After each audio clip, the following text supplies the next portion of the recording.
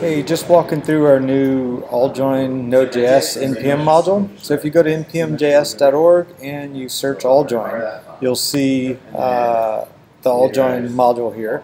You npm install AllJoyn. That does install the C++ binary of the AllJoyn protocol. 14.06, I believe, is current version. And this basically wraps two APIs of AllJoyn, the discovery and the messaging.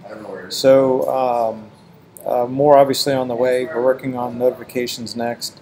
But if you go to the repository on GitHub, you'll see that there is an example host and an example client.js file that basically just sets up the discovery, allows the client to discover the host, and then I added a little chat demonstration here where you can type keys and they message each other basically over AllJoyn and running on Node.js. So let me show you how this works. If you go to the console and you run host, that's on the left pane. I'm going to run client on the right pane, and you can see that they've already discovered each other, and the host saw a message from the client, and the client saw a message from the host.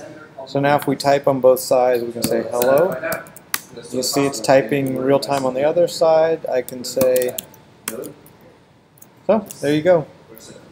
AllJoyn Discovery, AllJoyn Messaging, running Node.js using the new NPM module.